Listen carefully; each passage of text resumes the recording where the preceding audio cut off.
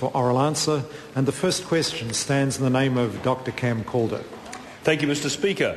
To the Minister for Social Development and Employment, what reports has she seen on the latest benefit numbers? The Honourable Paula Bennett. Mr. Speaker, the March numbers have been released today. There are now 331,529 people receiving a benefit.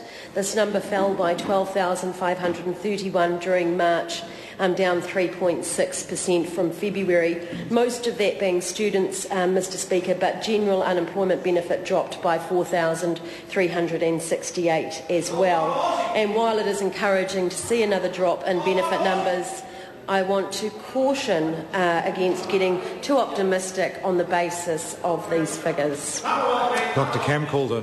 Supplementary to the Minister, do reports show any improvement for young people? The Honourable Paula Bennett. Mr. Speaker, yes, reports indicate that young people are beginning to move off the unemployment benefit faster than the overall reduction of the unemployment benefit. The number of young people decreased by 4% in the year to the year of March, and it's now at 18,398, a fall of nearly 2,000. And while 4% may not seem like much, after increases of 66% and 187% in the previous 2 years, it is positive to see some change in that number. Dr. Calder. To the Minister, what reports has she seen on the availability of hardship assistance?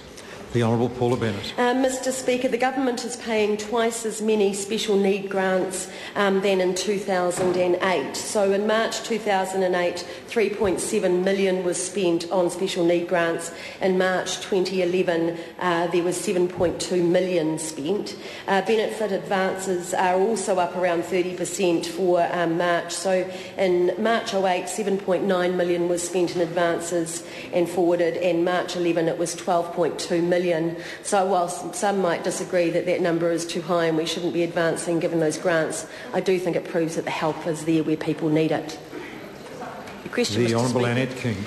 Can she confirm the unemployment benefit numbers showed almost the same drop at this period last year as they have in their latest figures, but then they continued to climb throughout 2010, and can she guarantee that won't be the pattern in 2011? The Honourable Paula Bennett. Mr. Speaker, as indicated, the March fall is kind of expected. We're seeing students go back. We're also seeing the usual decrease due to seasonal work. But what I have indicated is in previous years we've seen a dramatic increase, and what we have seen in the last 12 months is actually them go down slightly. So I'm hoping that we've sort of slowed the flow. Question number 2.